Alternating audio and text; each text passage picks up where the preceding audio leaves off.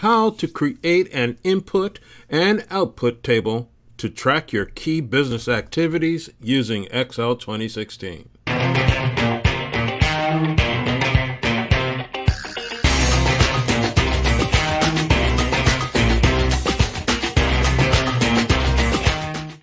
Now it's time for you to create some magic by using the SUMIF formula we taught. When you do that, your input and output transactions appear in the main products inventory in real time automatically. Here's how you do it. Go to cell C4 of the main products inventory and type =SUMIF with an open parenthesis. Now type the word inputs, followed by an open bracket. This tells Excel where to find the input information.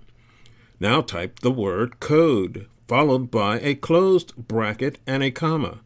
This tells Excel where to find the code information.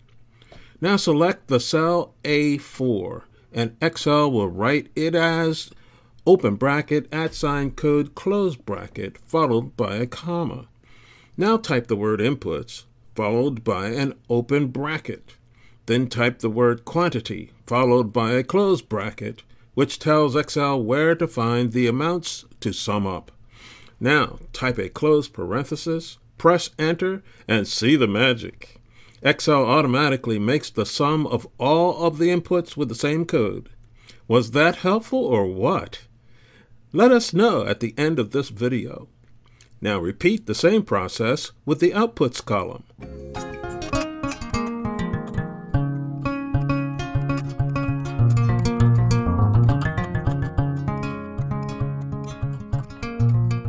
Now scroll over to the balance column where you're going to use the basic Excel math calculation of subtraction. You will do this to determine the actual inventory balance. When you finish watching this video, you can check out video number 3 to refresh yourself on how to do many basic Excel math calculations. So now here's the process to do subtraction.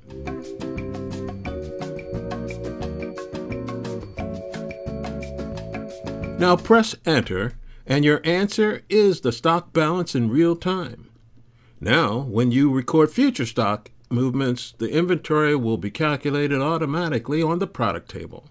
Now you have the whole tutorial on how to create and fill in input and output tables using Excel 2016. You can now use this powerful tool to make your own magic when determining the status of key business activities like tracking warehouse inventories in real time. If you liked this video, please remember to comment, share it, and hit the like button. And do subscribe to our channel for future videos.